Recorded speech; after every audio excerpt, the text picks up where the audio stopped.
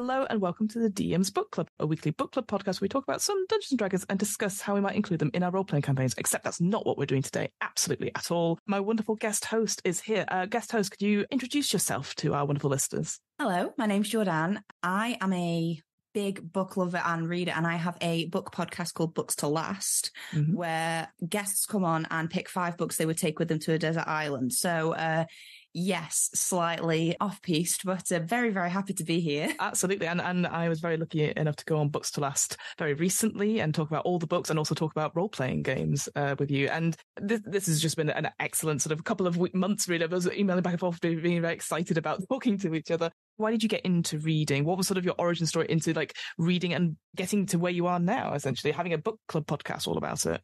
Reading is one of those things I kind of always did, especially as a child. And I do think a big part of it is probably escapism. It's funny, hindsight's an amazing thing. I've recently gone on a whole journey and learned that I'm neurodivergent. I've been diagnosed with autistic spectrum disorder. And reading and books is basically one of my areas of quote unquote special interest.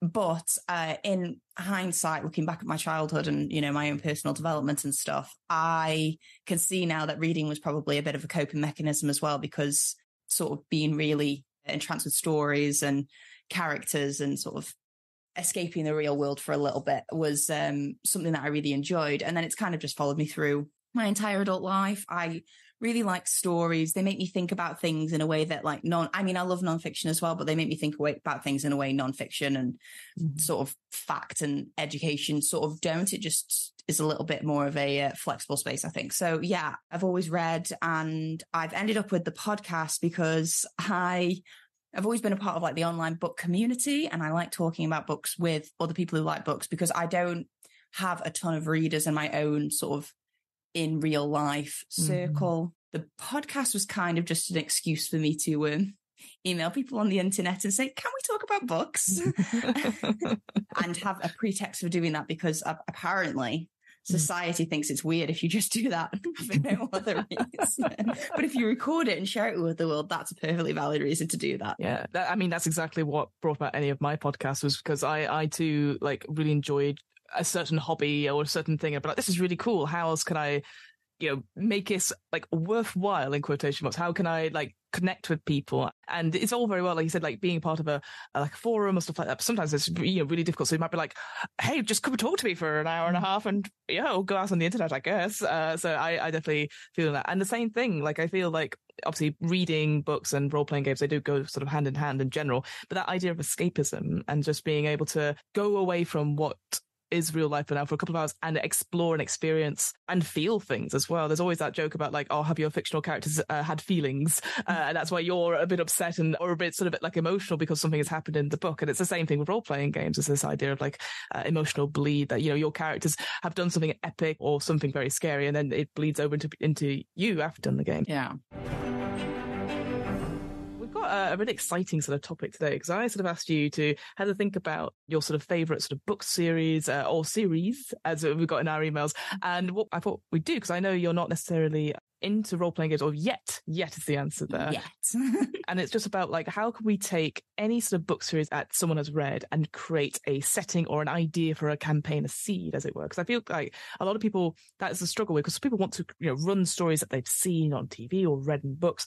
But it's like, how do we do that without, because some people are like, I don't want to necessarily just copy, the structure or to copy the plot lines, because then other people will realize, etc. So I thought we'd talk about the book series that you picked, and then we'll just run through a couple of like sort of writing exercises, prompts essentially, but we'll just talk them through, and then we'll just obviously come up with a really cool setting at the end for you to take away and play with if you wish, but just in general, just to talk about how the overlap between reading and role-playing games comes together. Exciting. Yeah. I mean, one of the big things I really love, because I'm really big into sort of sci-fi and fantasy, is complete world building from scratch. Is I find it a really interesting craft, because you can tell, especially when you read a lot within genres, you can tell when an author has done the work. It's very, very blatant in the writing. So, I mean, everyone that I know who loves Tolkien, for instance, it's like when you read Tolkien, it doesn't matter that all of the information about every part of Middle Earth isn't there. You know that Tolkien knows exactly where every blade of grass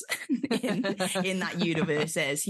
He understands the entire geography. He understands everything about it, and it's all like lived in his mind, which is why it feels like such a real and fully realized thing. Whereas there are some authors who maybe world building isn't where their strengths are, but they're sort of better with characters or plot or that sort of thing.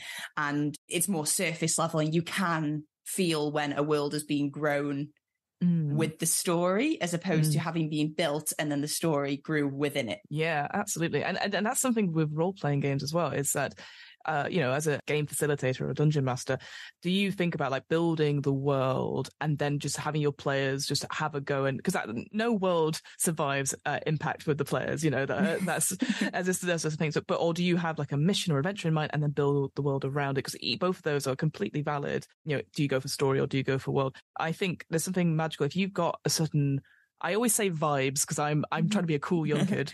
But if you've got a certain vibe or a certain genre that you're like, I really want to, this is really cool. How do I put this into the world? Then obviously going from like, let's go from the outside in and just see from there essentially. So so we don't have to worry too much about plot today. That could be another episode. But today we're just going to focus on trying to build a world or build parts of worlds from the book series which you've picked. So what is the series that you sort of picked and why have you chosen it? Okay, so you asked me what my favorite book or series was, and I was like, that's an impossible question, which is probably really unfair for me to say because I kind of made you come on my podcast and pick only 5 that were your favorite books.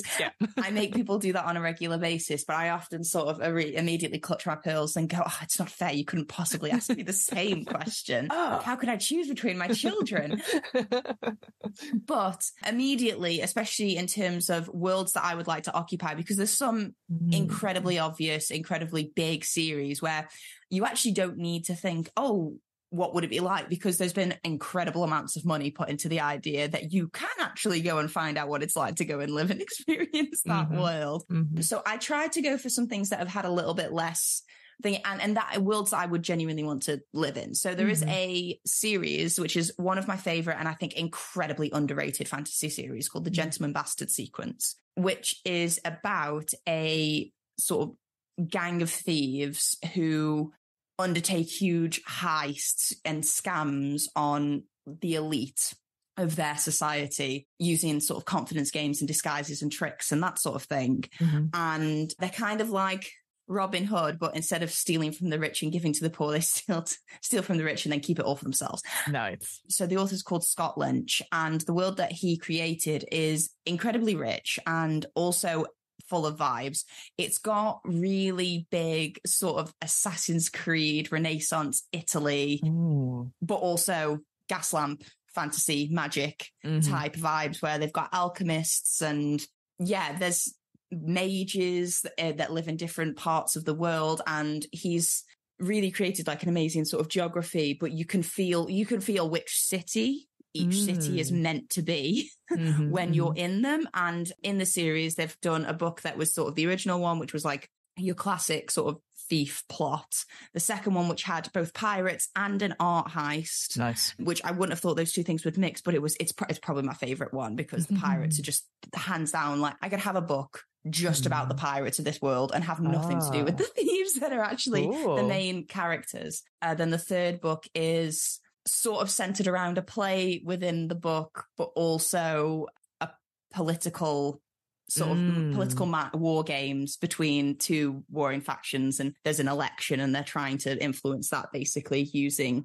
and there's supposed to be 7 books in the series. 3 have only come out. We have been waiting, I think it's nearly 15 years for the 4th one. Oh, right. Okay. So to be honest, I'm not confident I'm ever going to see the end of this series and have any more of this world. So I may as well just make up some stuff. That sounds awesome. So we've got loads of things to play with though. So like this, I'm always a big fan of political intrigue. Yeah, like I said, it's very rich sort of the Renaissance. So instantly we've got that sort of architecture there.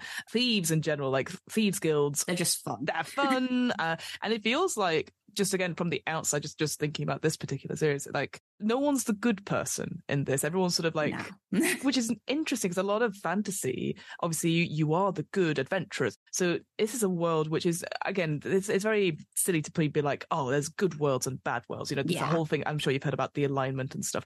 It's more of a greyish area. I live in morally grey. I love it. Oh, this is it. It's a morally grey world for the players to play in. So it feels a bit more like when we see like games like, you know, like Baldur's Gate or any of these sort of like, you know, video game RPGs where your choice is not on a strict plane of like, yes, this is a good thing, this is a good thing. You could change and develop over time. But ultimately, feels like a very selfish world in a sense of like you're looking out for number one, because otherwise someone else's number one is going to get you and you're just going to become at the bottom of the pile. Not even number two. You're just like dead, right? Yeah. I always sort of have this whenever I'm speaking about books with people. I mean, I've met very few people who've read this series. All of them who've read it have enjoyed it, which is good.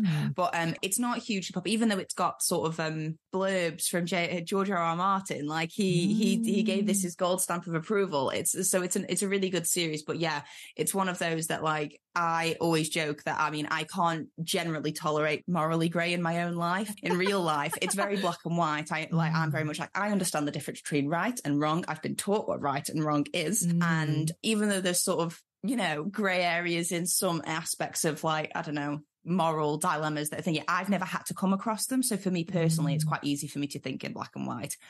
I love morally grey characters and morally grey situations in reading because I suppose it's something that I don't really experience. But yes, it's a really interesting one. And it's one that I really want to reread, but I'm worried if I reread it, I'm going to just get frustrated again about the fact that the fourth book is still not here, Scott Lynch. But that's interesting that you want to be able to explore these sort of themes that's separate to say like you said, that your life is not like this. You know the right from wrong, all that sort of thing. To be able to explore this. I'm incredibly boring.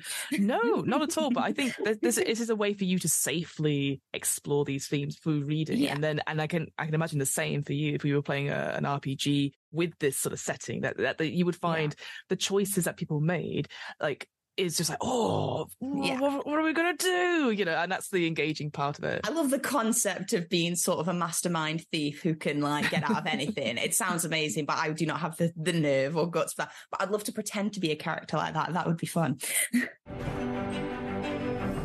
Well, let's start with that then. So I have an exercise here. So I'm going to be using today the Ultimate RPG Game Masters World Building Guide by James D'Amato. Again, a long, lengthy title. But in this book, there is so many like it goes into different genres about like building certain elements of your games if there are specific genres, but I've gone for the one neutral at the back. So because I thought rather than like put it into a box to be like, this is fantasy, this is sci-fi, etc., we'd go for one of the neutral ones just to start with and just to play us along a little bit. And what we're going to do, we're just going to go through it, this particular exercise, and just take our time with it and just talk things through. We don't need to make too many notes. I might make a few notes just so that we can summarize at the end, but ultimately it's more of a discussion about how we would build something in this from these vibes, as I keep saying. So this exercise is called We Built This City, and then in brackets says on talk and rolls. So every city is a world in its own right. They develop customs, landscapes, and languages that someone could spend a lifetime studying. That makes them a wicked problem for world building, especially in RPGs. Player characters can pack years of adventure into a few square blocks or visit a marvelous metropolis for a day before moving on to discover something new. This exercise will help you make an outline for a city with a distinct character that will fit almost any genre. You will then populate it with iconic landmarks, residents, or rumors to ensure that your player characters will always remember this. So the basics is that a city can mean 1,000 different things. Chicago, Venice, and Las Vegas are all cities, but they all look and feel completely different. Their population, shape, age, and wealth have helped them to develop unique traits. So we're going to go through those 4 sort of factors first. So we're going to go through the population, shape, age, and wealth. So population. To make a city, you need a rough idea how many people live in it. Numbers won't really tell you anything. In fiction, big cities can be hundreds or to trillions of residents. Instead, focus on how large that population is compared to other places in the world and the physical space this city occupies. So what I'm going to do, you've got 4 choices here, and I'll read them out for you. And then from those 4 choices, as well as sort of describing how big this city is that we're going to put into this setting, you're going to be able to get something a little bit later called either an eccentricity or an asset or a corruption, which is on a table at the back, and then we can choose those as well. So we'll make a bit of note about that. These are more the unique elements of the city. Okay. You have 4 choices. So either your city that you've got is large, medium, small, or spare. So thinking about, you're starting off your players in a city that is inspired by the Gentlemen Bastards. Mm-hmm. How big do you think this city is? So generally, the setting for these is large, and I think that tends to add, because there's unevenly distributed, but especially in places like slums or the poorer areas, it's like an idea that they're incredibly overcrowded and overpopulated, hence why there's unequal opportunities, and therefore the underground or thieving guilds tend to thrive and they have plenty of things. So I like the idea of a large city, which again jars with my own personal, because I love living in rural areas with very few people. It's a proper thing, isn't it? It's the opposites. I really don't do cities, like, generally speaking. Okay, so large. So this city has one of the densest populations in the world. There are many special adaptations that will allow it to accommodate so many.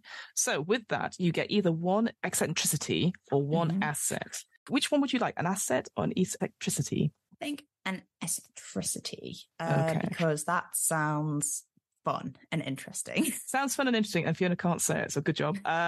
So I'm going to read out the options that you have. So this is something you can take. So there's a table at the back, essentially, which has got all these sort of options, and it just gives you a flavor of like, oh, here's something as a trait or as a something that's you can build into it. Now, obviously, I know obviously we've got an idea of what the world might be, but these things could also be like, oh yeah, this builds into this, or goes a completely different spin. So whilst we're using your books as a sort of a jumping off point, feel free to be like, actually, sod the books. This is interesting, you know. So we have the city is built around inconvenient geography. The city was developed for very unusual transportation infrastructure. The city was built around and above an ancient metropolis. Wildlife and nature are incorporated into the city. The city was the setting for an iconic story or historical event that has embraced that identity. Historical disasters necessitate unique development. The city regularly experiences extreme weather.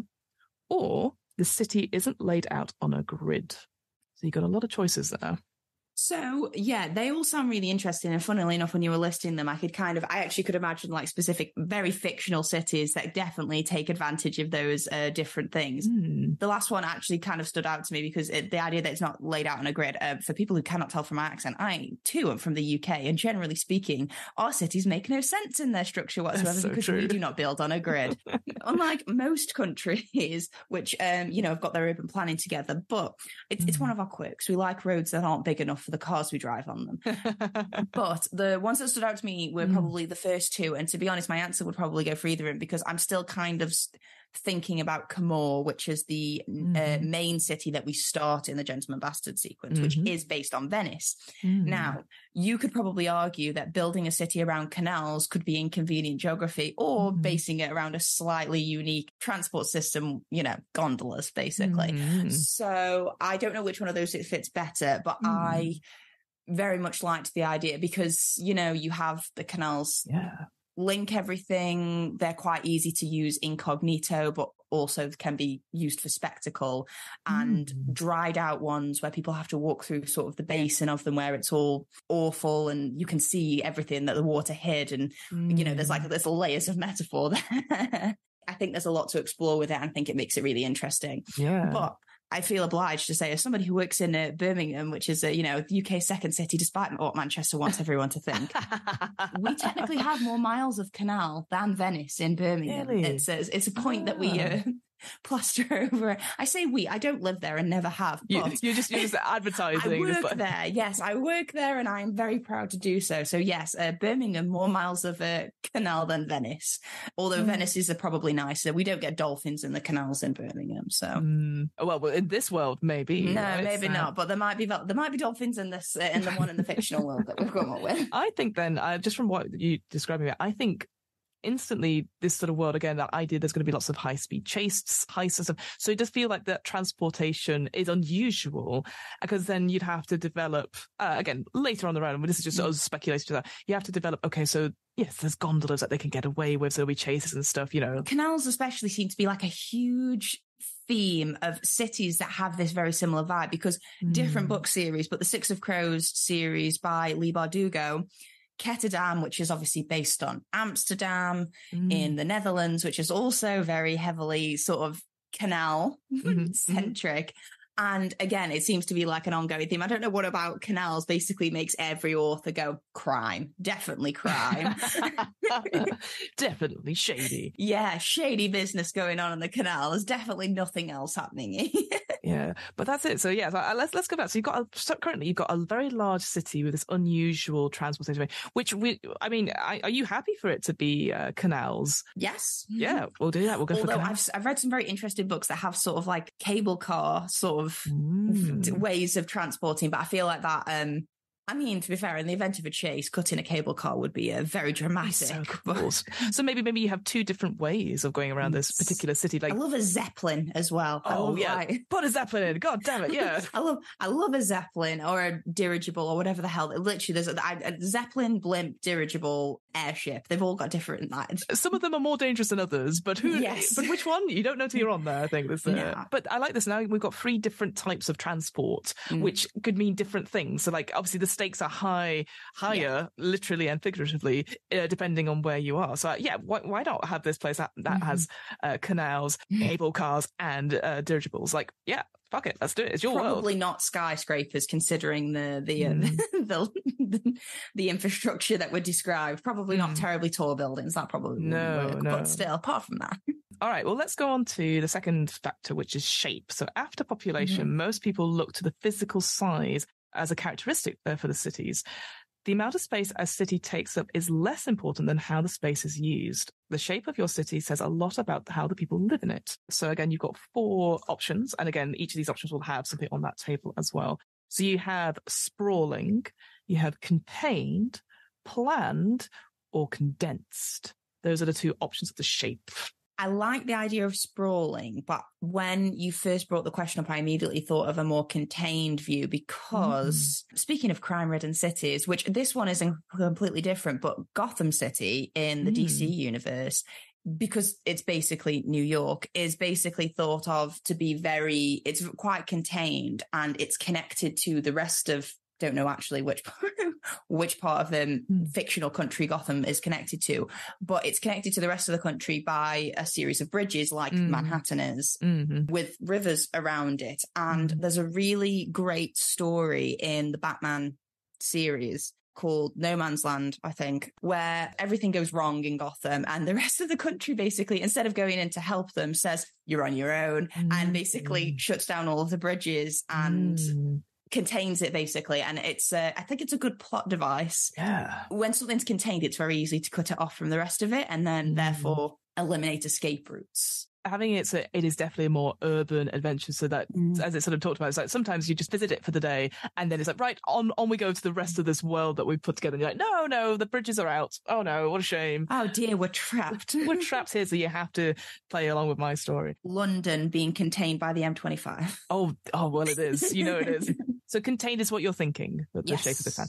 Fantastic. So again, that's another I can't say an eccentricity. Oh, the second one, that same sort of options. I'll read them out again. Eccentricity. Eccentricity. Thank you. It's built around inconvenient geography. We've already had unusual transportation. Around and above an ancient metropolis, wildlife and nature are incorporated into the city. This city was the setting for an iconic historical event that has embraced it. Historical disasters necessitate unique development.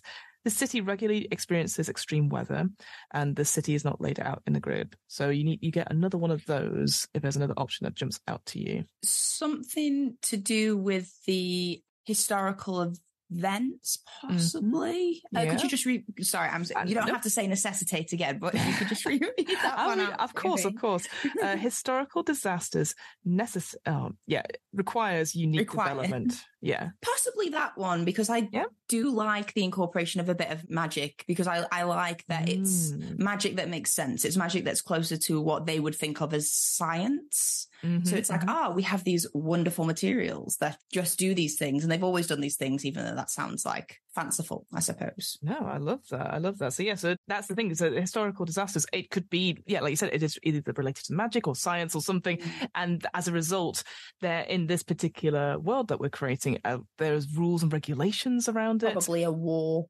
There's always a bloody wall somewhere. A wall. The next one I've got is age.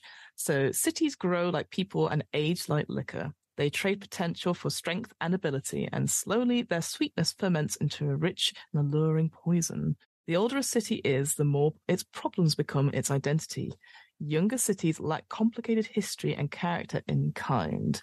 So again, you got 4 options: ancient, historic, modern, and new. I would probably say historic because I like ancient, but you tend to have a lot of what my mother-in-law would refer to as piles of bricks, or ruins, whereas I quite like historic because I suppose I'm just like going with frame of reference of local cities of my own. Most of the cities in the UK, or the biggest ones, are quite historic, but I suppose a lot of their infrastructure is actually quite, well, not modern, but it's newer due to sort of world wars and bombing and all that sort of thing. And I kind of like the layers of different ages on top of that. But I think historic's a good line for that, because otherwise you end up with, York is a very ancient city. It's very, very old.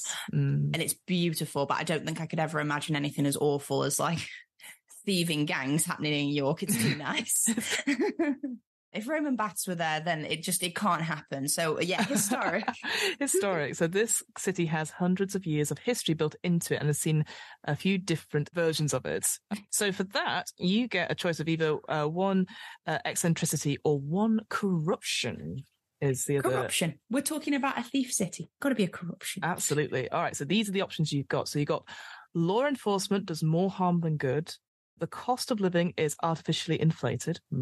What world are we living in? Organized crime is powerful. An essential public asset is controlled by corrupt parties.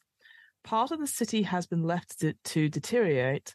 The city faces a massive political challenge to enact any change. Civic leadership serves special interests before the population. Illegal activity is necessary to conduct normal businesses, and violence is common. So you've got a whole range of options there. Yeah, and I'm starting to realise that a lot of the books I read, I feel like the authors they pick several of these usually to make it really, really tricky. I like the idea that if it's going to be centred around the underground and the underworld of this particular city, that part of the criminal element is quite powerful. One of the big sort of story points in the Gentleman Bastard sequence is that there's an agreement called the Secret Peace, basically, that anyone who is considered aristocratic or of the upper classes is off guards. The thieves aren't supposed to steal from them. They're not allowed to. They are off guards because the agreement is the sort of aristocratic system has an agreement with the leader of the criminal underground system that as long as they're left alone, there will be minimal punishment for them if they were to continue to steal from, the merchant class and the business class and the general working middle class of that city. Yeah. And the big point of the Gentleman Bastard sequence is that the Gentleman Bastards, which is the main gang, basically say, nah, sod that, they've got more money, we're going to break the secret peace, but they have to do it secretly because otherwise the rest of the underworld will turn on them. And I kind of like this idea of, not like is probably putting out, I think it's a good story device and maybe is a little bit too close to home in terms of what certain kinds of people are allowed to get away with because they know other kinds of people in charge. So yeah, interesting. I like that. Yeah, because like you said, that covers quite a few of these options there. But again, this is the whole point, is that it's an idea of just a jumping off point. So we could pick a couple of these, but I guess what for you is the sort of most important? It sounds like to me like, I mean, ultimately that comes to me is like, organized crime is very powerful because that is kind of the vibe of the city. But equally, like this idea of the enforcement being corrupt. Yeah, exactly. So let's put both of those down. I think that works for me in that sense of like, ultimately we know it's a morally great place, isn't it? So good. All right. So then the final factor before we go into the real details of it is the wealth of this particular city. So cities are characterized by their relationship with wealth. Every city depends on a foundation of wealth and industry to form. The way those resources are allocated determines how a city looks and functions. So here are your 4 options. You've got opulent, conspicuous, fading, and absent. So that is the wealth on that. So I quite like the idea of contrast, because there's a lot of cities, both in real life and in fiction, where you have half of the city which is incredibly opulent because it's where the money lies, and then there's this sort of contrasting secret half of the city, or the city that doesn't get as much attention, which, because the wealth is unevenly distributed, therefore is in really poor condition. For me personally, sort of drawing on those other examples, most of the time cities like the one I'm describing in this particular story are like port cities, and they have an incredibly strong economy because of the trade that goes in and out of them. And that is why they generally are targeted by organized crime and that sort of thing, because the money's there basically, and it's to do with just finding ways of getting it through on dishonest means. And like I say, there's a whole, in my city, there's a whole sort of class of people that have quite a lot of money and would do lots of things to protect it. So we'll say it's a very rich but unequal city. Unequal. So yeah, so it feels like it's in between opulent and conspicuous, I think. If you're going for, if there was a line that you could go to, which one would you say? I would probably say conspicuous, because I think opulent kind of makes me think more of, I've recently been reading a lot about like the Ottoman Empire and their cities with the sort of really grand building and architecture projects and that sort of thing. That is, you know, that's what I think of as opulent. Whereas I think this is it's a little bit grimy in places. So I would say conspicuous. It's gaudy. It's not classy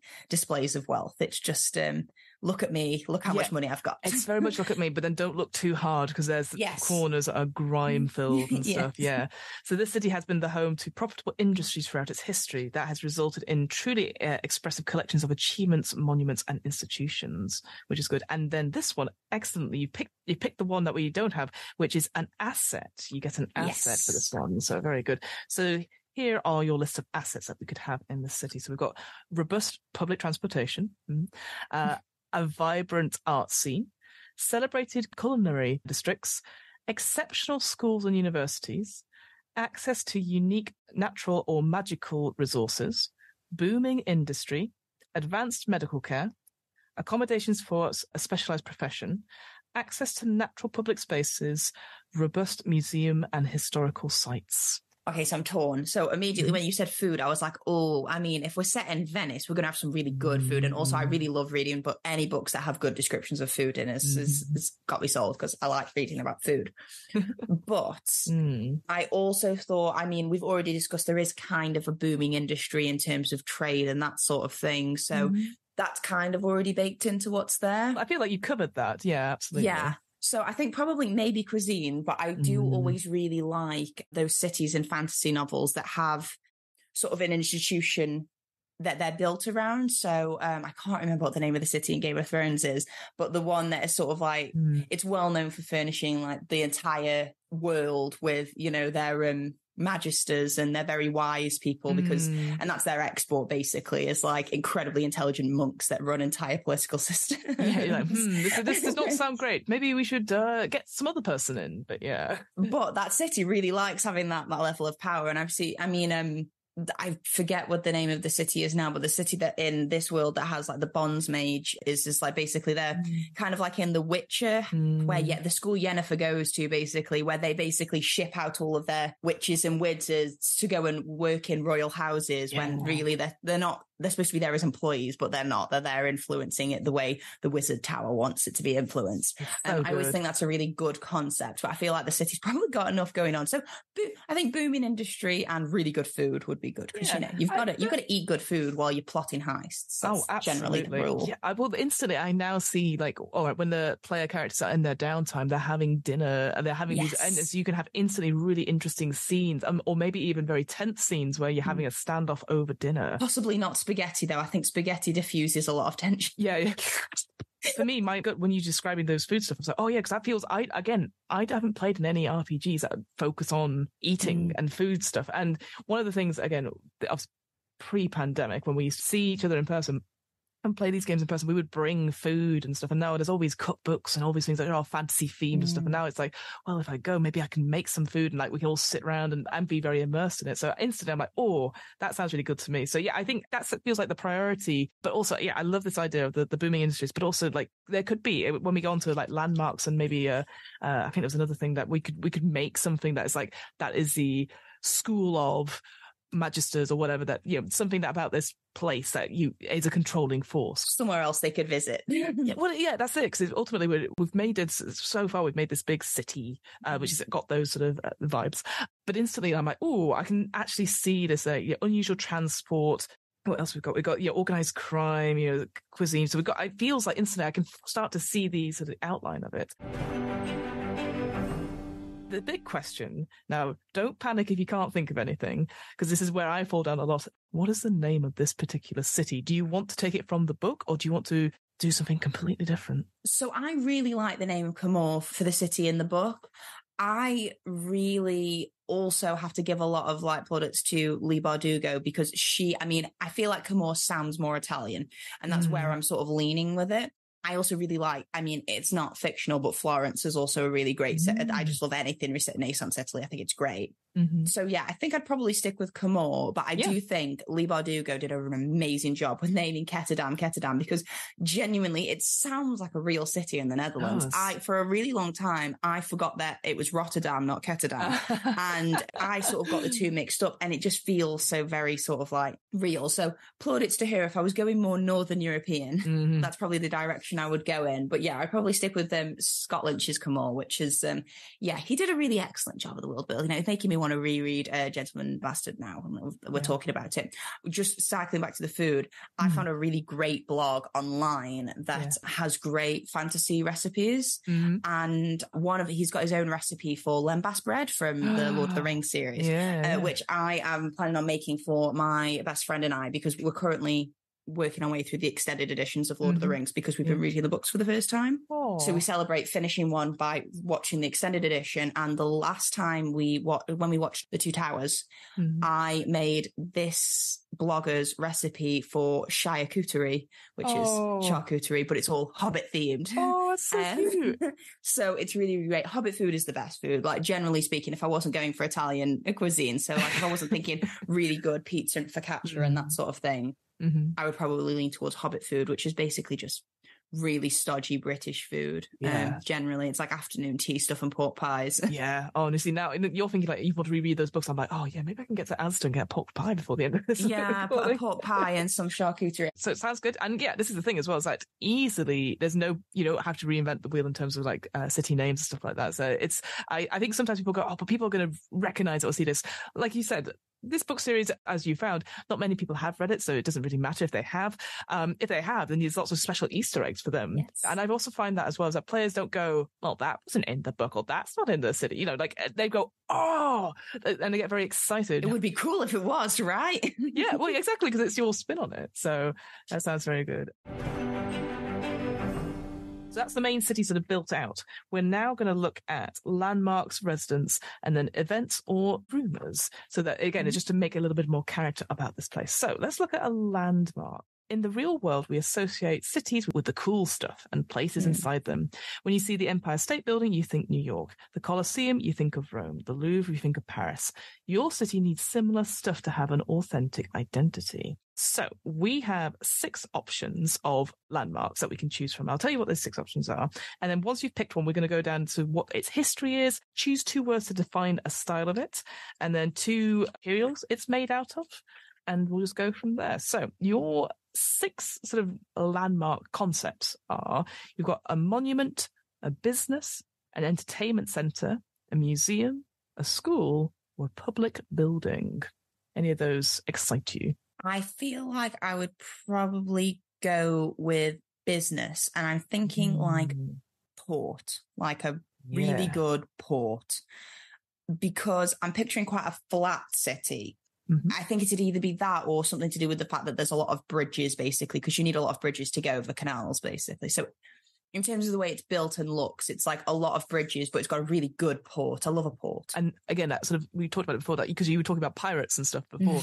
So instantly, another adventure that you going around this place and then, getting onto the boats and stuff. And it gives you the opportunity for really good defense systems for the city, because cities that are sea facing and know that they expect a lot of ships have really interesting ways of defending themselves. Like, all sorts of huge chains and dams and traps. It's great.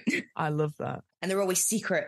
They are always like, oh shit, as it sort of appears out of the water. Yeah, it's like, oh, I didn't know that they had those magic wizards who could control water. And it just comes up as a big wall. Yeah. I love that. So let's choose this history then. So you got 4 options. They're similar to the history of before. So we've got new, modern, classic, and ancient. So how long do you think this port with the construction elements in it, how long do you think it's been around? Do you think it's been the same amount of time that the city's been around? Has it always been here or before? So you could say same amount of time and have that be sort of the reason why it started. But I kind of like the idea of the port, or the port's been there longer than the city itself, because that kind of gives the impression that maybe something else was there to begin with, and then this monster of a city basically went and squished it or eradicated it in a way, and then basically made it all new. Ooh, I love that. Makes the city malevolent.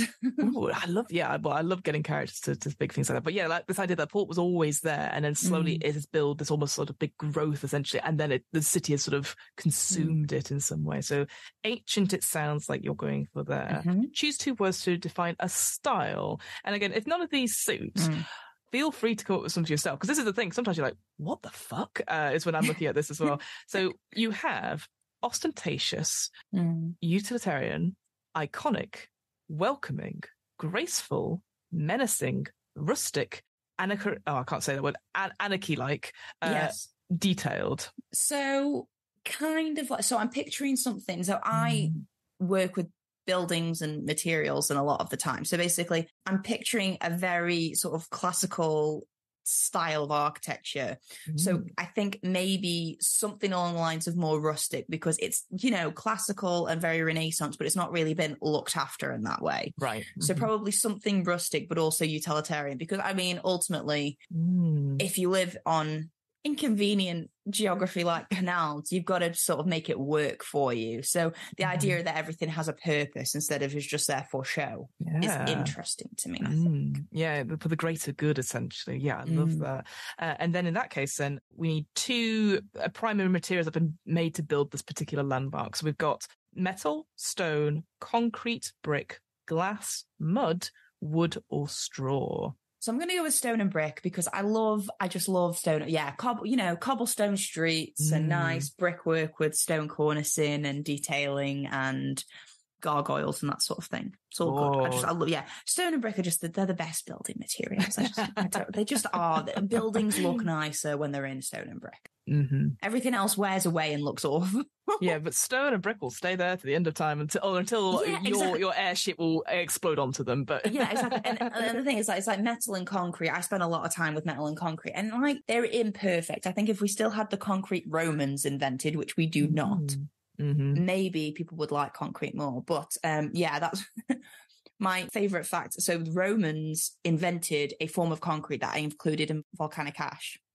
And their concrete, much like everything else the Romans invented, was better than all things that followed it, essentially. There is Roman concrete still standing now that is on seafront areas where it should have been corroded away years and years ago, because the concrete we create now does. It corrodes away, it splits, it cracks, it eventually fails.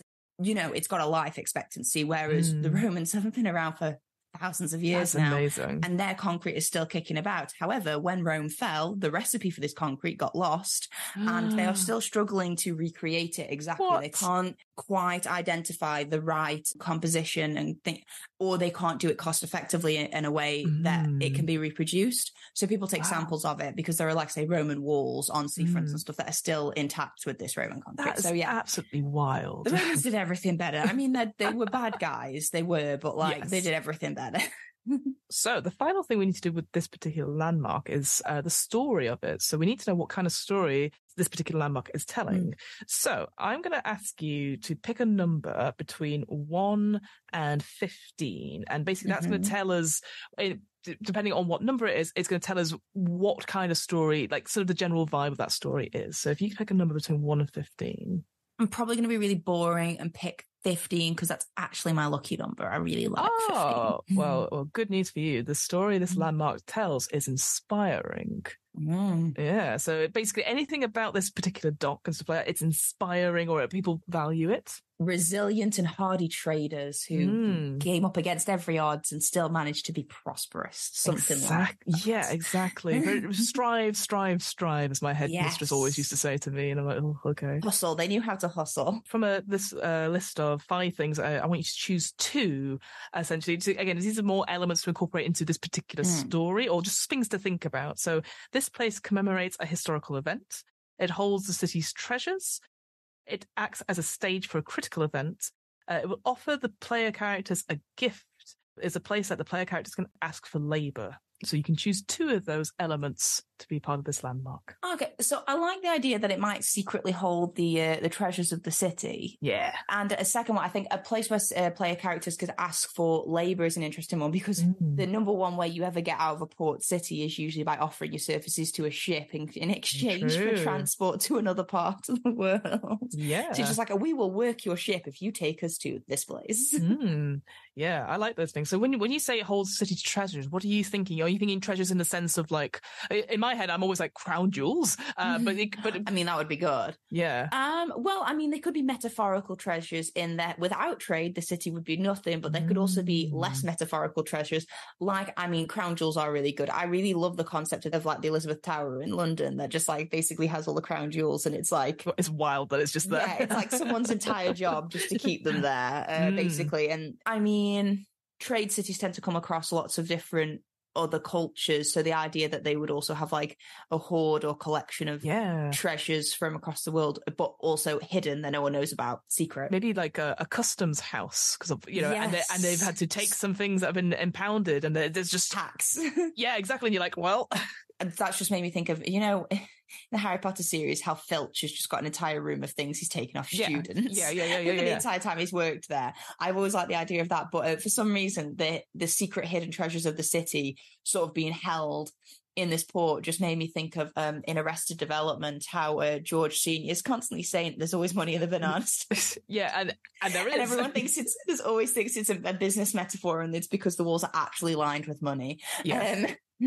Maybe that could be it as well. Maybe again, maybe it's not necessarily an impounded customs house. Maybe there is like a shack of some sort that sells stuff, but actually it has something that maybe the players don't find out until much later. So any of those things, I think that's stuff that you can absolutely play with. It doesn't have to be like crown jewels in a vault. It could be any of those things. I think that's really cool. And then we've got a few more details just to fill in. So we've kind of talked a little bit about this, about the landmark and what it looks like. But if you were going to give like a brief sentence or two about what, if someone was coming on a ship to the docks, what would they see? Probably a very vast array of different seafaring vessels, basically. I like the idea that it's not all just sort of, you can see pirate ships right next to huge trading galleys and that sort of thing. It's a very diverse thing because, I don't know, I feel like the idea that there's like an amnesty, it's supposed to be an area of truce that you're not supposed to fight in this particular area, would be quite cool.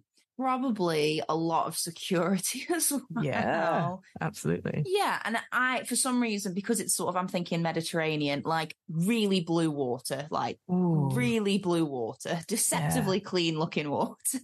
Yeah, well, that's cool because again, one thing we always say in sort of like role-playing games when you're facilitating stuff, it's making things that stand out to the player. So using all those 5 senses, so instantly that blue water, I can visualize that. And be like, oh, as you're coming in. Yeah, Mediterranean blue water that you cannot get in England. That one. You're like, what is this? Yeah. Oh, I love that.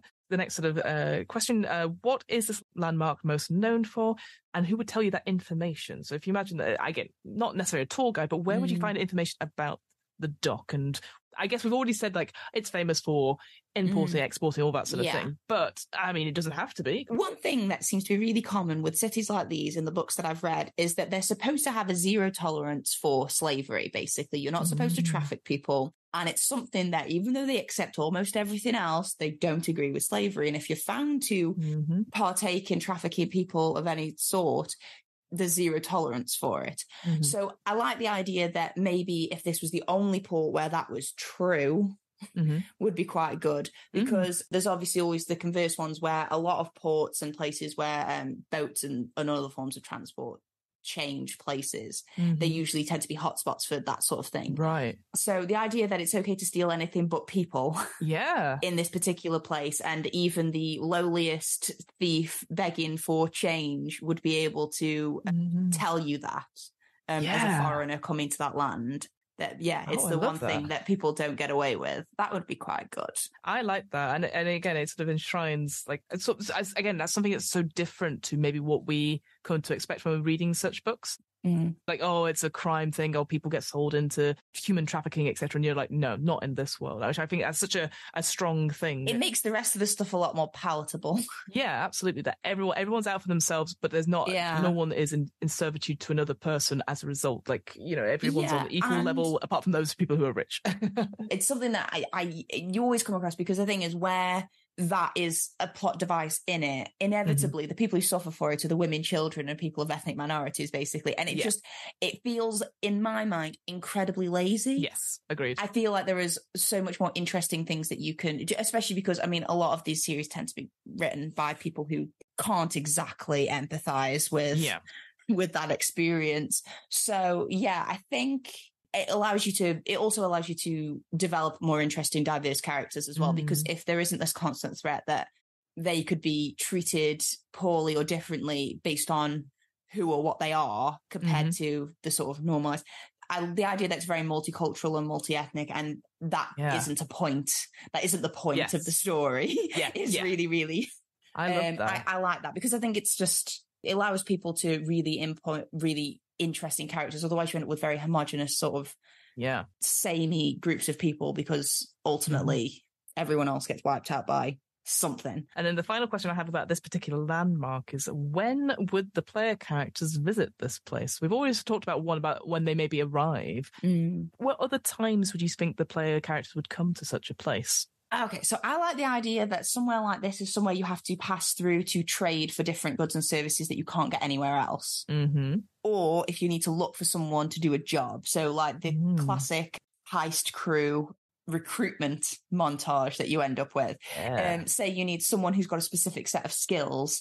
You know that the best place to find that person with a specific set of skills is this sort of hotbed of interesting activity, and it's somewhere that you travel to by sea, or maybe somewhere where you just go to where you need to make money, because there's lots of gambling houses and things like that. Love that. So again, there's lots of reasons why the player characters would go to this place, and also why they might need to run away from it. Yeah, exactly. So you instantly got loads of different sort of adventure hooks there, so I really like that. So great, so that's one landmark, and again, you could keep going with different landmarks and make up different things to fill it out, but I think you've already got a really strong one there. We'll go on to the second element, which is residents. So cities are full of compelling symbols and themes, but they really need characters to come to life. This part of the exercise will help you create important NPCs to help drive the plots unfolding in your city. So, similar to how we did that landmark stuff before, we're going to narrow the residents down to a specific concept, and then we're going to choose an advantage, a disadvantage. Basically, this is going to be like one person, maybe a character that they'll come up to. You will choose whether that person is an antagonist, useful or helpful, and then some other elements and just fill out that person. So narrow down the residents to a specific concept. So we've got public official, a criminal, celebrity, historical figure, a hero, or an ordinary citizen. Public official is always interesting, but I usually find police enforcement in most of these cities some of the most boring characters, because either they're corrupt or they're do-gooders, and there's really not a lot you could do with them. But I like the idea that ordinary citizens are quite interesting people, because immediately what popped into my head when you said about citizens, I was like, obviously I feel like there'd be a wide variety of different people who are part of this underground thing, but ultimately people who get skipped over in this are the people who are trying to live their everyday lives. But yeah, a character that did immediately jump into my head is in the Sherlock Holmes series. He has like a network of informants of like rough sleepers and also orphan children who tend to go around begging, and that's how they sort of make their money. But they also secretly collect information to report back to Sherlock Holmes. And I played a few Sherlock Holmes escape rooms and I've read like a lot of their stories and stuff, and Wiggins comes up all the bloody time to the point where it's actually a joke between me and my husband, because we played an escape room once and every time he came up it was like a bloody Wiggins. Which is basically just, he's like, in the versions that I've read, he's sometimes a grown man, sometimes a little boy, but I prefer his version where he's a very cheeky little boy who reports secrets for people, and he's just trying to make enough money so he can buy a loaf of bread for his family. I love that. Yeah. The Baker Street Irregulars, right? That's their sort of the network. Yeah, I really like that. I like the idea that Sherlock Holmes is like a rallying point for that. Because generally speaking, people who are unhoused, they live a very sort of invisible existence. I've done a lot of work with charities in the UK that work with people who are sleeping rough or homeless, and the biggest thing that most of them talk about is the fact that they feel completely invisible because people just walk past them. But people like that are good at collecting information, and they tend to hear and see a lot of things that a lot of people are too, caught up in their own nonsense to notice. So I like that element, but also people who are just sort of minding their own business, trying to show up to work and the day in, day out, the not usual, get mugged. Please don't hurt me. Yeah. But it's true. Like, I think there is that sort of power of being, I can have all this information. And especially in a setting like this, what we've developed together, it feels, the morally grey stuff. Information is very powerful here. So I think we can easily play into that. So I'm guessing just from that list, it feels like Ordinary Citizen is the one we're going for. All right. So then we got 4 choices for choosing an advantage. So something about this person that, I mean, I don't like using the words positive or negative. That's not what I mean, but something that they use to their advantage, essentially. Yes. So we've got brilliant, influential, wealthy, skilled, principled. I like skilled. I really, my favorite characters, especially in these kinds of books, are characters who are just really good at something. So like in the Six of Crows series, Jesper is a character who has many, many flaws and many things he's really rubbish at, but he can shoot. Like he never misses a target. Like that's his thing. And there's always like a spider character who's really good at being stealthy and that sort of thing. So I like that. Although I will say the main character of the Gentleman Bastard sequence, both of them actually were designed by the author to be kind of boring. Not in terms of, they're not actually boring once you get to know them as characters, but Locke, who's the main thief, he is constantly described as he's very forgettable. He's neither handsome or ugly. He's just very plain in a way that people don't remember him, which means he's able to sort of don all these disguises and he can like shed personalities and characters like most people do with clothes, because he's kind of a blank canvas, and most people would consider it a complete flaw that you've got so little showing on the outside that people find you so uninteresting they don't remember what you look like. But he uses it completely to his advantage. And then like his sidekick Jean is Jean Tannen would probably resent being referred to as a sidekick, but he's your classic gentle giant who has had to become very brutalized in order to protect himself, and everyone immediately looks at him and sees him as a physical violent threat, which he is. He's very good with some hatchets, but he's actually like really sweet, and in another life probably would have spent his life like creating music and writing poetry.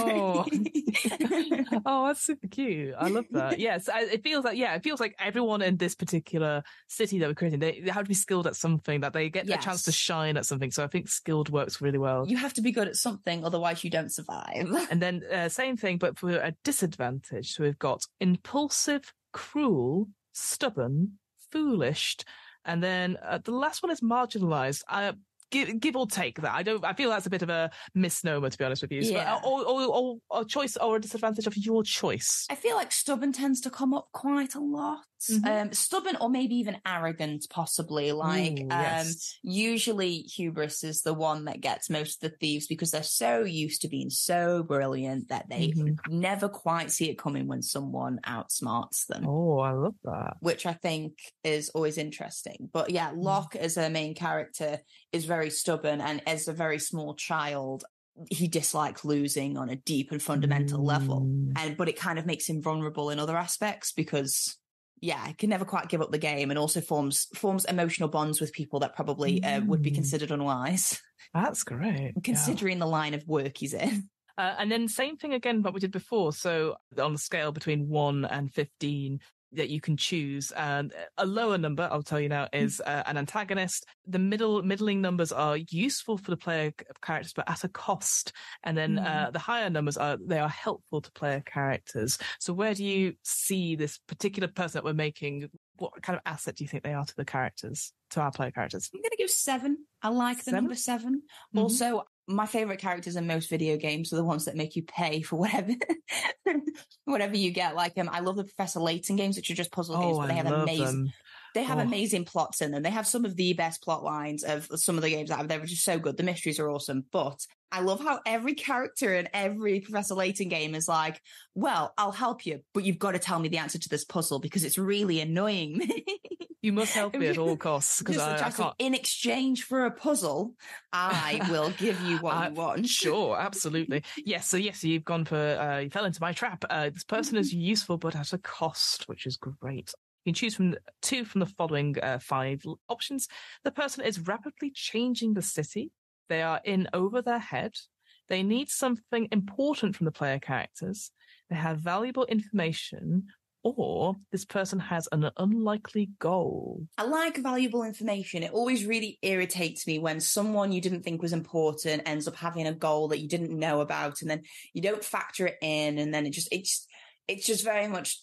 It's like the old days of Scooby-Doo where basically they reveal the villain or they reveal who was the monster, and then they say, oh, it's because of this person that you never met off camera wanted to commit insurance fraud. It never makes any sense. It's just, no. It's just lazy writing to go, aha, it's none of the people that you thought it was. You have to lay the breadcrumbs or it doesn't count. So I like just that they've got valuable information. Yeah. And that's what your player characters want to get from them. But what about another one then? So you've got rapidly changing the city, in over their head, needs something important from the player characters or an unlikely goal they have. I'm torn between in over their heads or need something important from the player characters, because the need something important does make sense, because if they're going to do some sort of trade, there needs to be a give and take. But equally, because we're talking about ordinary citizens, they could be in over their head because they don't really want to be involved in this big thieving plot heist. Maybe them giving up their important information gets them out of it.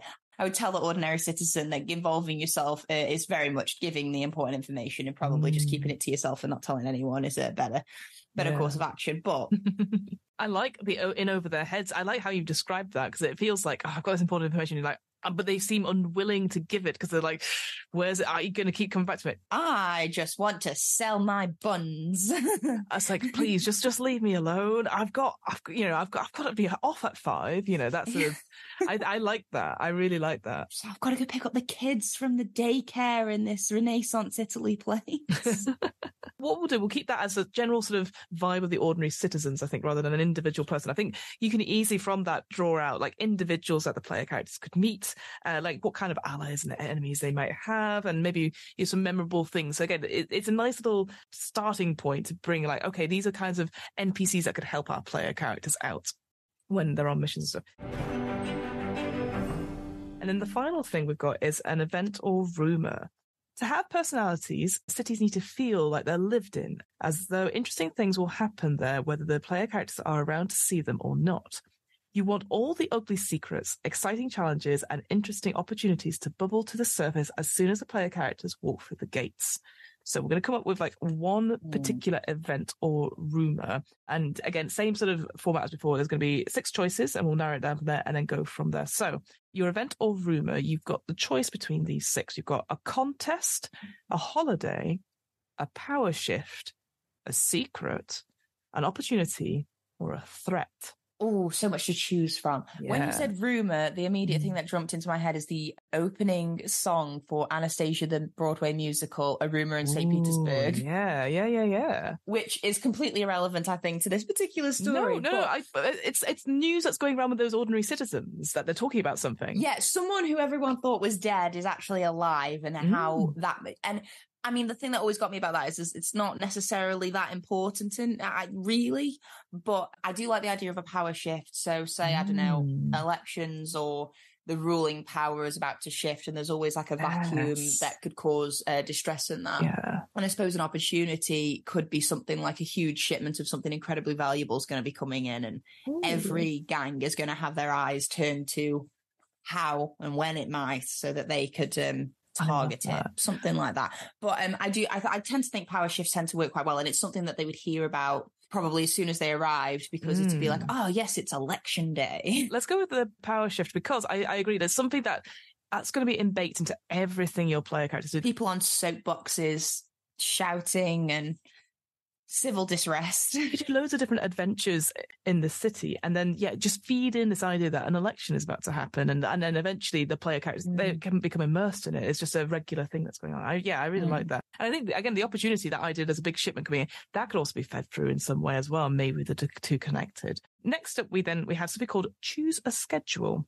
So you have 3 options about this particular event or rumor that's going around about the power shift. So you've got, and what I'll read these out in full, just because I feel like just to make it clear what they are. So we've got reoccurring. This is the sort of thing that happens on a schedule. It might happen annually, a few times a year, or once in a very long while. It's generally expected, either with excitement or dread. Then you have dormant. This is something that has existed in the past or generally played out behind the scenes. It's not impossible that something like this could happen, but it is unexpected. And then you have singular. It is a completely unique occurrence and is not expected to ever happen again. So you would sort of talk about elections, but I wonder if maybe this particular thing, that maybe it's always a bit of a sham elections, but then suddenly there's now, this could actually happen, this because the power could change. Yeah, I like the idea of the middle one, because it kind of makes me think of, if we've got an aristocracy, we've probably got royalty of some description. And you will know, it's not very often we get a new monarch. It doesn't happen in everyone's lifetime. And we have recently gone through that. And I was very surprised. It did actually make a difference in the UK in a small way. It's weird things like people being referred to as KCs instead of QCs. But also it's ultimately very undemocratic, but also not a guaranteed, especially in fantasy worlds, it's not guaranteed to be a smooth transition of power, because ultimately royalty has a way of being that way. It also made me think, and this is very Italian, and I don't mean to disrespect anybody who might have a feelings attached to it, but when they get a new pope and it's done via sort of internal council, that not sort of, it's not like they go out to the public and go, you should vote for who your pope will be. And then it's also like shrouded in all this sort of secrecy, and they all get locked in like a big building, and then they put smoke up when they've done that. I don't know anything about the selection of popes, generally speaking, but I always found it, because it's happened a few times in my life, but it's not something that happens regularly, and you never know when it's going to happen, because it's tied to when popes pass away, because it's something they do for life, isn't it? And I've watched a lot of like the Medici series, and usually like the Pope's always a character in it, and it's like, was the Pope murdered? And it's all like, it's a political thing as well, and there's all sorts of interesting stuff around like that. So I like the idea that it's maybe something to do with royalty, but maybe there are some royal systems in fantasy books where it's less to do with it's not that it doesn't automatically go to the eldest. Usually all of the children of the monarch kind of battle it out in a way, and there's a bit more of a political element to it. So even though it is a hereditary monarchy, it's not linear by age, which I always think is interesting, because they try and make it seem like it's based on merit and who's good at it. It's not. It's about who's willing to kill the rest of their siblings. That's so cool. So because before I was like, elections of that. But you're so right. When we had that transition to Charles, like for me, I didn't really notice it until like seeing the stamps change and seeing the coin change. And that for me really, like, I was like, what timeline are we in? So I can imagine that actually being a really interesting thing to explore about a ruling person. There's been a change of hands. And I loved how you were talking about that. Yeah, there's a selection of popes.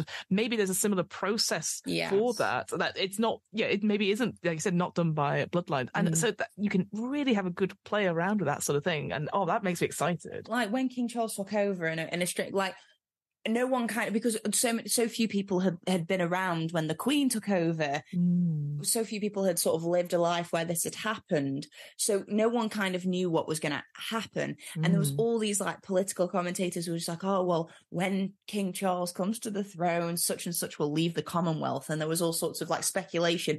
And realistically, aside from changing the money and a few, the King's speech and a few title changes to things, you and I will know our life has changed incredibly little for the thing. It was incredibly seamless and we actually didn't really notice. But had there been maybe a little bit more scandal around it, hard to believe that our royal family could have any more scandal around it. But if there had been even more, it could have been like a complete dissolution of the Commonwealth, which just regardless of what people think is like a huge economic and sort of geographical piece of infrastructure that would have had impact.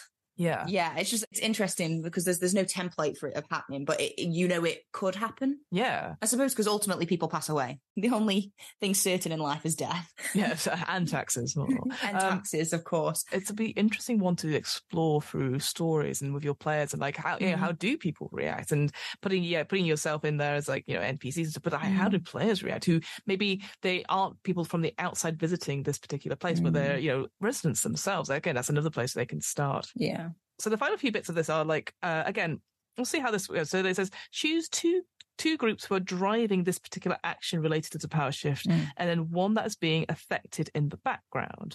And I'll read out, we've got 4 choices in total. But again, this is the sort of thing where we were like, maybe it's not necessarily groups of people, it's like an individual person perhaps as well. So we've got the marginalized, so people who've been pushed to the outside mainstream society through poverty, tragedy, or prejudice. The city is their home, but it will not see them. Then you've got the working class. The people's society is meant to serve, but who do not hold a special degree of power.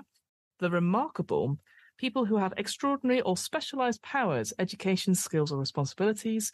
And then the wealthy and powerful, people who control the vast majority of the city's resources and institutions.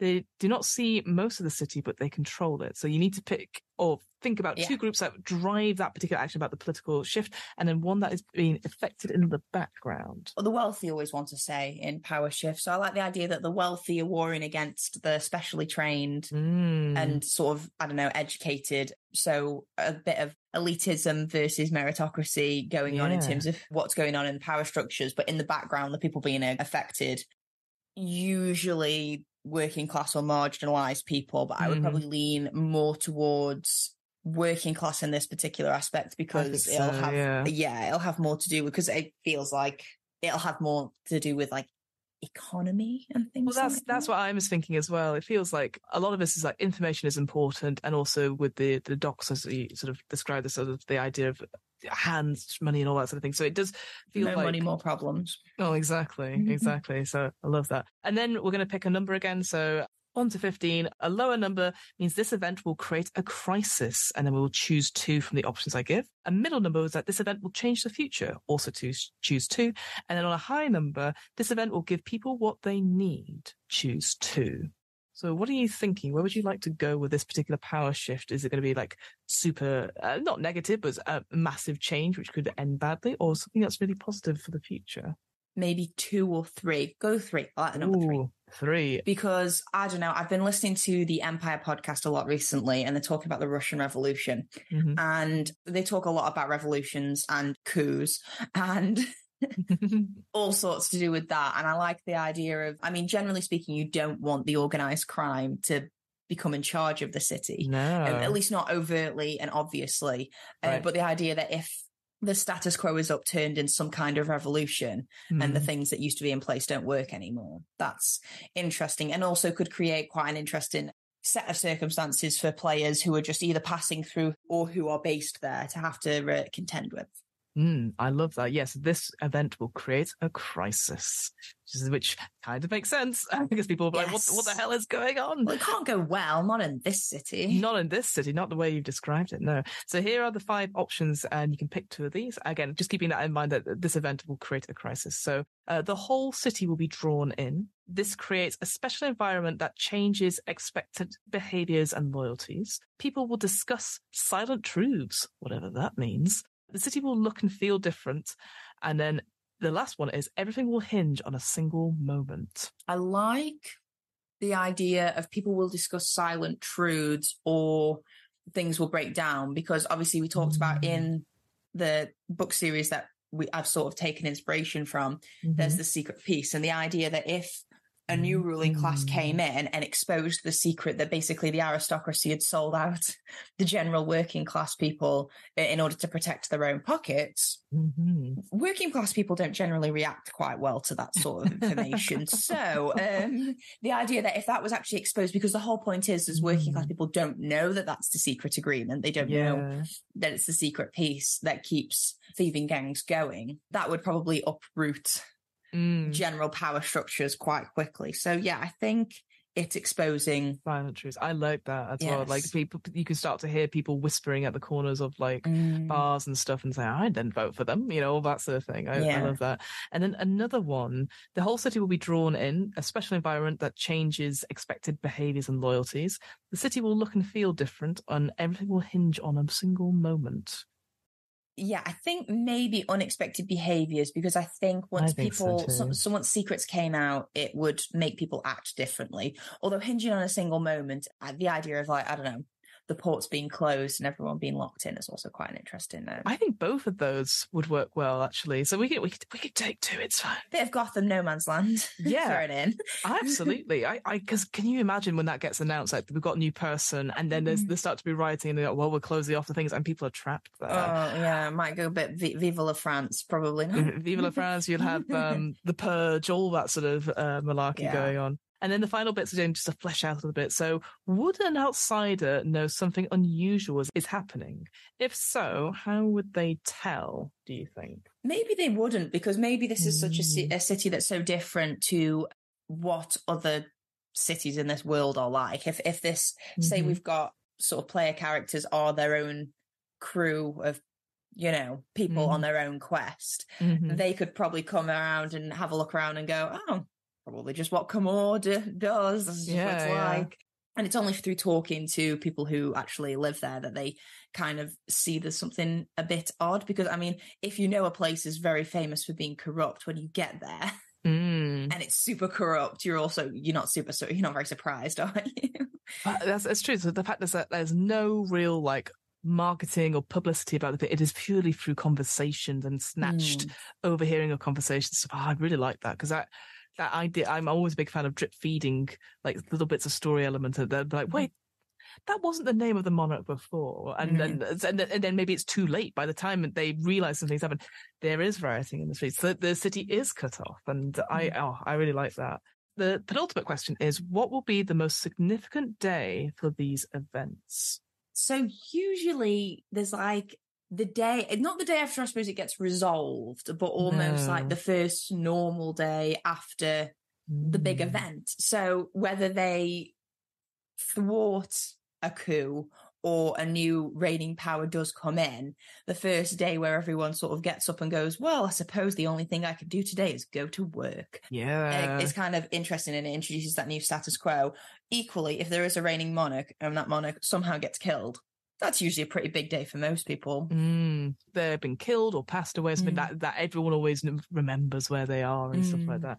But it's so true that idea going, like, again, not to bring it down, but like, when COVID was happening, and then it was like, well, I guess I just keep going until I'm told not to. And then it. Yeah. She's like, oh yeah, lockdown will only be 3 weeks. Yeah. We're like, well, I'll just keep going. And here we are so many years later going, and then the final question I had before we sort of wrap up is, for this particular event, how can the player characters have an impact on the situation? So they could get drawn in. So I mentioned briefly that there's like a political war game sort of element to the third book in this series. And basically is, in these elections, each election team employs their own crew of like ground people who kind of pull off almost pranks and stunts in order to influence the way people vote in the particular election. So I don't know, if there was basically they get employed or somehow drawn into this power shift in some way, even in ways that they don't know that they're being involved in that particular thing. They think they're doing something relevant to what they're doing. Yes. That would be interesting. Also, a lot of port cities, I mean, the big thing in Six of Crows is like whenever plague comes in on a ship, because ships inevitably bring, people and animals with them that have got some kind of disease that usually, hits the whole city. So I don't know, maybe something like that. I like that idea of like, yeah, they're being played as pawns. Unknowingly being played as pawns, because they think they're doing their own thing. And then obviously if they get caught, they take the full fall for it because they're, oh, I love that sort of thing that you don't, maybe, like you said, you don't have the full information. So suddenly you're like, oh, we've actually beat up or taken out a rival that was to the, and then, it's on us because we're the faces. Whereas, I love political stuff like that. Secret intrigue. You really should read these books. Honestly, you'd love them. It's on the list now. Don't get me wrong. But there you go. That is kind of that's the full exercise that we've gone through. And like, how do you feel after like spending like an hour or so just talking through like your favorite book? Like, what do you think? What do you find thoughts? It was really, really fun. Yeah, I think the thing that's kind of always not scared me off, for want of a better phrase, but almost always made me shy away from things like role-playing games is because even though I've got a very active imagination and I really enjoy playing in those worlds, I sometimes feel like I'm a planner, not a pantser, basically. I'm a plotter, not a pantser. And for me personally, as I always felt like there would be a lot of pressure for someone to be like a DM in that particular. So like one of the big, I've got a whole group of friends who'd love to play these games, but because none of them have got any experience in doing it, none of them want to take on the key role of being a DM. And then the one person that I do know who would be very good at it because he actually plays Dungeons and Dragons and knows how to do it, doesn't want to, because I think in a weird way he feels kind of even though everyone's really interested in it, he feels self-conscious about because it's not always what people think it is. Different things mean different things to people, don't they? Absolutely, so one person's idea of what it might be like is not necessarily true to what it is, or etc. So it's always been this stumbling block in that I wouldn't want to be the one in charge of running the world. I would want to just sort of play in it. Absolutely. But it is really fun to actually put it all together. I love plot twists in books. I mean, this series in particular is one that the reason why it stuck with me for so long is because I didn't know what was going to happen at every turn. And every time I got to a new chapter, I was like, oh, what's going to happen next? And the end of the book, it's not a short book, but it's also not super, super long. And like the gut punch of the ending was so much, I was like, you can't have made me like these characters. I don't know these characters. These aren't my people. You can't make me feel this way. But so I like the idea of being along for the ride because I like things. I like being along for a plot and not knowing what's going to happen. But I do think there's maybe like a little bit of fun in terms of watching other people experience what you know is coming. Yeah. Oh, I know. That's one of my favorite things as a GM is like you wait till they find out. Oh, it's not necessarily a pleasant phrase, but the twisting of the knife essentially is what and just seeing people's faces when they go, oh, we've been betrayed, and I was like, yes. How did you not see? It was obvious. But who could it be? It was me all along. But I think, I totally hear you on like, oh, I'm not sure, like, you know, do I want to play in it or do I want to run it as player? But I feel like there's for me, I love running games because I feel like I do need a little bit of control about where things are and have these big set pieces in my head. But there is some enjoyment about people leaning into something for the first time. I like what we've created today. I'm like, I want to play. I want to run that. Like, because and instantly I'm going to go and get the books after this. But and that's the thing. I feel like that's half the battle with being a DM or a GM is getting excited about a setting and a concept. Rules are rules. You know, we learn board games. We've done Monopoly. We vaguely know the rules. But if you get them wrong, it doesn't matter, right? As long as everyone at the table is willing to be there and isn't so much like, well, actually, this is what my character, like, it's all about helping each other and just being willing to try and do a collaborative story. That's ultimately what role-playing games is about. And of course, there are different rule sets that you can try, some of them more crunchy than others and maybe require a little bit more thought. But ultimately, I can imagine you taking a setting and literally just having a D6 and you roll a D6 and the higher the number is, the more likely to succeed. And you just set in your head, you're more skilled at this. So you roll 2D6 and you take the higher number and literally doing that and just going from there. So there's so much to it. And honestly, that's what I love about role-playing games is being able to take a genre or a medium that I'm not very familiar with and go, oh, but what if I could create an amazing story from it and have people involved? So yeah, I'm very excited about this setting that we've done together. I'm glad that, it was really, really fun. You know, the TV show, The IT Crowd, you know, so the episode where Jen becomes the entertainment manager for visiting people. And obviously up until then, it's been quite debauched proceedings of going to strip clubs and that sort of thing. But she doesn't really know how to entertain these like big hotshot businessmen who don't have very much respect for women. And she ends up gate crashing Roy and Moss's D&D night. And they all sort of don't really understand what's going on. And then when he sort of smash cut back to the scene, they're all intensely invested. It's one of my absolute favorite episodes of the IT Crowd, and it's something that happens, I think, a lot of the times when D&D is introduced into something like a TV show or story where it's actually not central, it's used as like a plot device. It's almost never made fun of in my experience. Generally speaking, it's like almost it's always sold as, oh, anyone can get into it sort of thing. I think I hate the Big Bang Theory. Like I used to love it.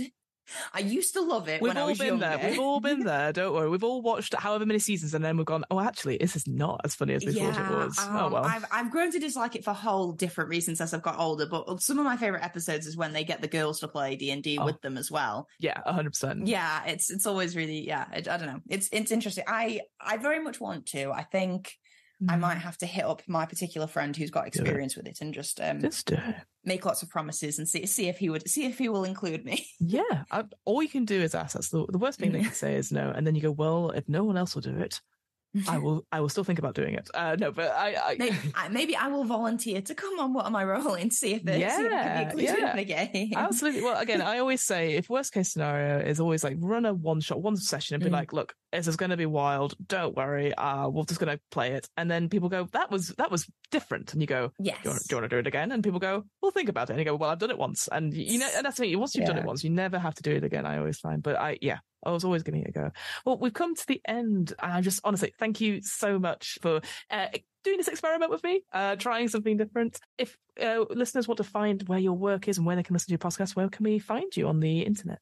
So if you want me to hear me talk incessantly about books, you can find me at the Books to Last podcast, which is where all good podcasts are found. And you can find the social media for Books to Last at Books to Last on mainly Instagram. And that's where you'll find out all of our new episodes. I am trying to be specific about what kind of books are listed in each episode so people can try and align it with their own reading tastes. But if you just want to hear, I don't know, someone talk about the 5 books they like, I think it's a good time. I really enjoy it. Fiona's episode was really brilliant. I thought so.